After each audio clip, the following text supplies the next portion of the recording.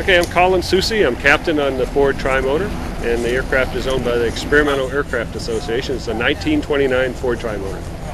The airplane belongs to a museum, and to raise money and support it and keep it going, we take it to cities. Every weekend all summer we go to different cities and hop rides, and we manage to make enough money by using all volunteer pilots and ground people that to keep the airplane going, and that way the public gets to see it and to experience the joys of 1929 aviation.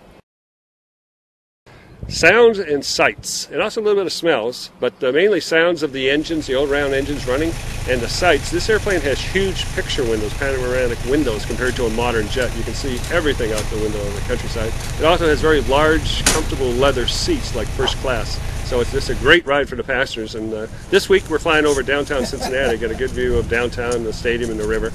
And passengers have gone so far today, just love it. Just like Southwest, pick any seat you want to. Okay. Pick your seat. Pick your seat. It was made by the Ford Motor Company, the same people making automobiles today, up in Dearborn, Michigan. And it made 199 of these. This is serial number 69.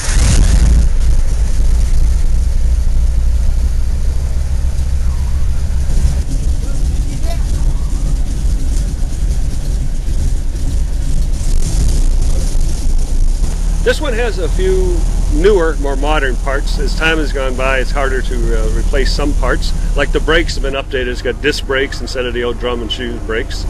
And the engines, it's supposed to have 300 horsepower Wright engines. Those are no longer available, so we have Pratt & Whitney engines that are a lot more available and reliable.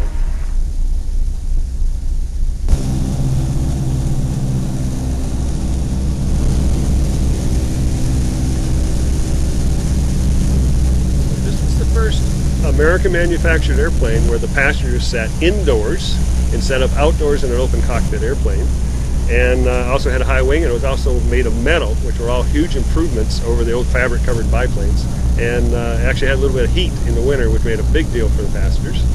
And also, because of the range, the speed, and the fact the passengers and the pilots were inside, you could actually use the airplane in most weather conditions and fly daytime and nighttime. So it allowed the airlines to start. This is the first airplane for most of the airlines in this country. Put it this way, all the bugs are out of it. It's been flying since '29, and I really enjoy flying. I wouldn't do it if it wasn't safe. We know of 8 that can fly. There's more than that in museums, but they can't fly. There's only 3 that basically fly once a year. This is the only one that flies every day. This particular airplane was in a Jerry Lewis movie called The Family Jewels. And its sister ship was in a movie 5 or 6 years ago, Indiana Jones and the Temple of Doom. There was a sister ship in it. When I fly cross country, I only fly 1,000 feet off the ground when I go from here to Michigan, say.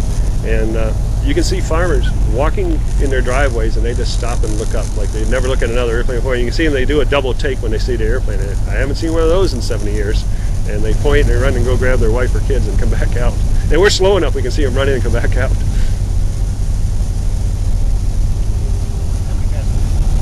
We take 9 people in the back. It's a great ride. We're up in the air like 10 to 12 minutes over downtown, and people just really love it. We also have a co-pilot seat available. We sell that also. It's $100 instead of the $50 for the seats in the back.